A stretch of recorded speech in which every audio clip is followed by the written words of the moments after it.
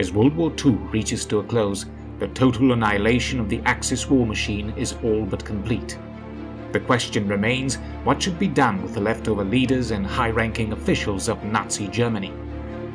Multiple options were discussed, but in the end, it was decided that they would be put on trial. The proceedings would take place in Nuremberg. The city was chosen mostly because the Palace of Justice, where the trial would be held, was left largely intact by the Allied bombing, but also because of its symbolic value, as it was considered the birthplace of the Nazi Party. But doubt quickly arose, especially on the German side, as to whether the trial would be conducted fairly and in accordance with the rule of law, or would it simply serve as an instrument of victor's justice. We will try to tackle this question with this video and hopefully discover the failings of the International Military Tribunal, but also its triumphs, and to determine to what degree did the individual actors of the trial remain objective and just when deciding the fates of men who were part of a regime that left an entire continent in ruins, sought to exterminate nations, and killed millions.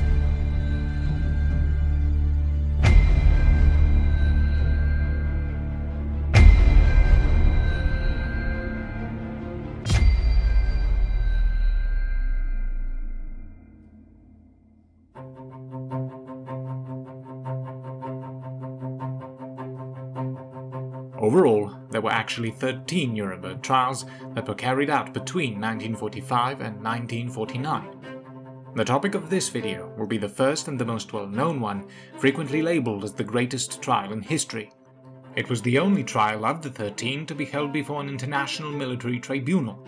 All the other trials were conducted before US military courts. The tribunal was given the task of trying 22 of the most important political and military leaders of Nazi Germany. After 9 months, the verdicts in the major war criminals trial were read on October 1, 1946.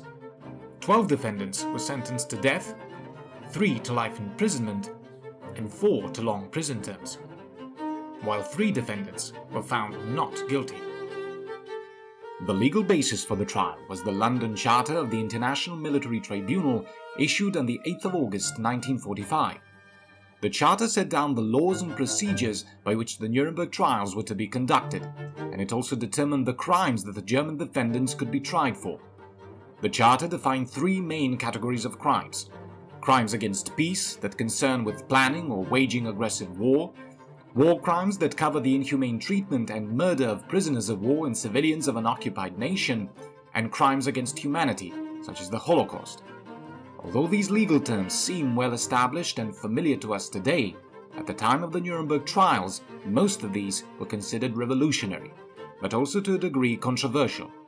By that time, war crimes were well established in customary international law and had been codified in written agreements. But it wasn't so clear-cut when talking about crimes against peace and crimes against humanity. Up to that point, no individual statesman had ever been formally held accountable for launching a war, nor was there any agreement between the nations that explicitly forbade a government to kill its own citizens.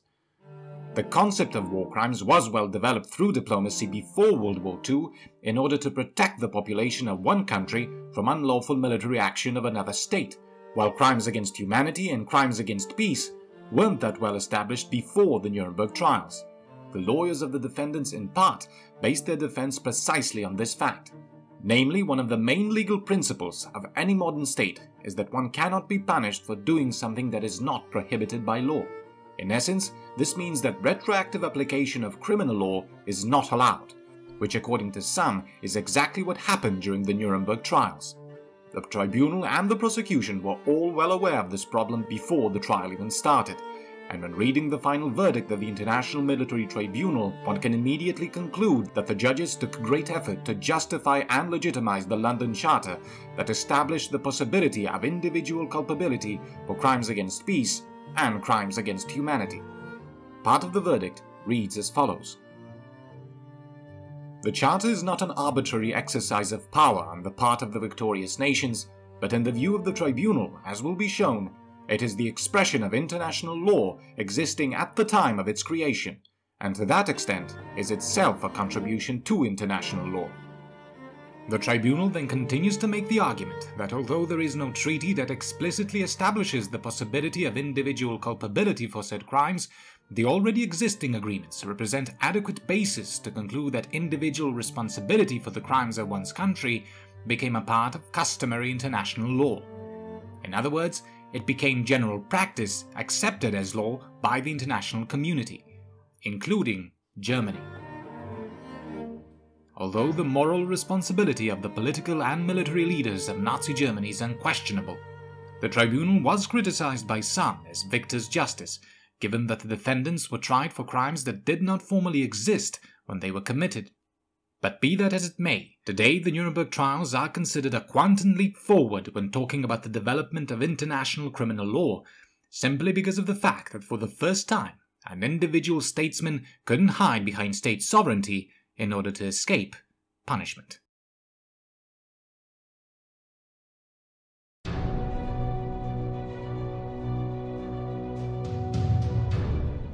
The tribunal consisted of American, Soviet, British and French judges.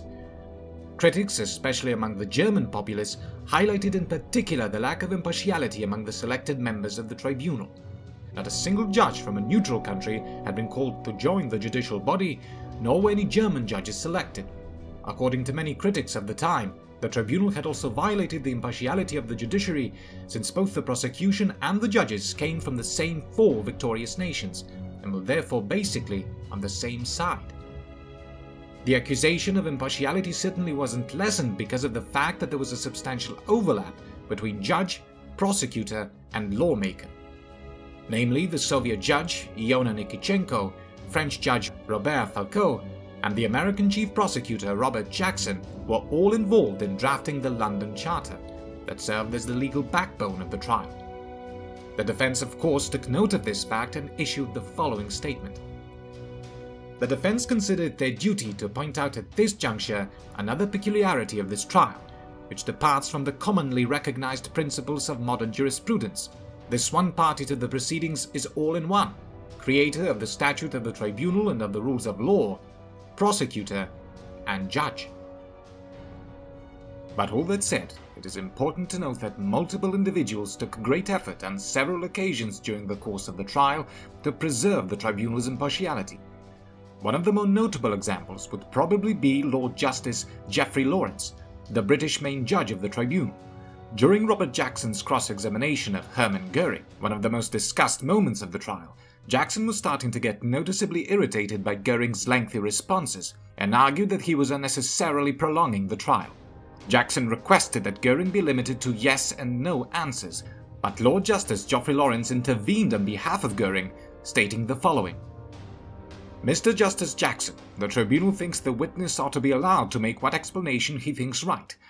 After having given a direct answer to any question, he may make a short explanation, and that he is not to be confined simply to making direct answers yes or no. Göring continued to speak, almost uninterrupted, for 9 days.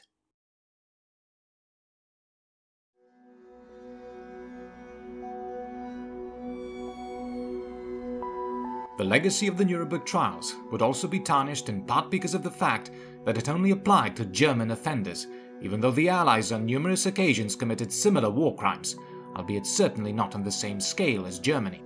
The British alternate judge of the tribunal, Sir Norman Burkitt, while noting that the London Charter did not apply to the Soviet Union, the United States or Britain, declared, "If it continues to apply only to the enemy, then I think the verdict of history may be against Nuremberg."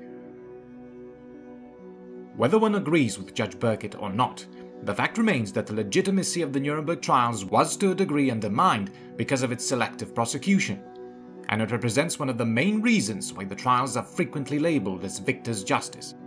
The hypocrisy of the Allied nations is perhaps best exemplified by the secret protocols of the Molotov-Ribbentrop Pact from 1939. The agreement set up the carving up of Poland between Germany and the Soviet Union, a fact undoubtedly proven during the Nuremberg trial. According to the London Charter itself, this pact could very easily be labeled as crime against peace. But the prosecution danced around the fact that the secret protocols even existed, and the final verdict only briefly references the Molotov-Ribbentrop Pact, even though Ribbentrop himself was one of the defendants. This was done simply because of the fact that if the prosecution incriminated Germany in this instance, the Soviet Union would automatically be incriminated as well, and this was simply out of the question. The role of the Soviet Union in regards to the trial is especially interesting because of the different approach the Soviet Union had compared to the other allies when talking about the way the trial should be conducted. During the entire course of the trial, a silent tug-of-war in this regard was constantly looming over the tribunal. Namely, for the Soviets, Nuremberg should have been nothing more than a show trial. For them, the guilt of the German offenders was already proven prior to the proceedings. All of the Allied nations recognized Nuremberg as a possible instrument of propaganda, but that was especially true for the Soviet Union. The Soviets wanted to use the trial not only to punish the defendants, but also to construct their own version of history. On one occasion, the Soviet prosecutor Rudenko even tried to blame one of the most infamous war crimes of the Soviet Union during the war, the Katyn massacre, on the Germans. However, the other Allied prosecutors refused to support the accusation, and in the end, no one was charged or found guilty for the murder of over 20,000 Polish officers and civilians. The Soviet view of the Nuremberg trials is perhaps best exemplified by the final verdict itself. The only dissenting opinion in regards to the sentencing is offered by the Soviet judge, Iona Nikitchenko. Nikitchenko expressed disapproval to the acquittals of the three defendants, Schacht, Papen, and Fritzsche, and the sentencing of the defendant Rudolf Hess to life imprisonment. For the Soviet Union, even the possibility of acquitting any of the defendants was almost abhorrent, and if it were up to Judge Nikitchenko, all of them would have been found guilty.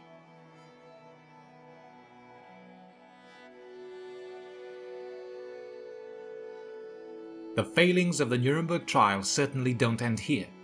The proceedings were rife with problems that would represent grounds for an appeal in any modern courtroom governed by rule of law. Other frequent criticisms of the trial include the lack of time granted to the defendants to prepare their defense, as well as the fact that the defendants were unable to appeal the final verdict to a higher appellate body. But all that said, it can be concluded that the Nuremberg trials were probably the best thing that could have happened to the Germans. They could just as easily have been simply shot, but the Allies decided to take the moral high ground, avoid Nazi martyrdom, and further legitimize the occupation of Germany to the German people. One can probably rightly label the Nuremberg trials as victor's justice, but to call it a show trial or a kangaroo court would be factually incorrect. The majority of historical and legal opinion is that given the circumstances and the political context of the time, the defendants were given a fair trial.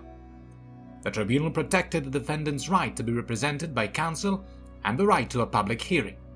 And in the end, what perhaps best exemplifies the fairness of the proceedings is the fact that not all of the German defendants were found guilty and blindly sent to the gallows, as many thought they would be.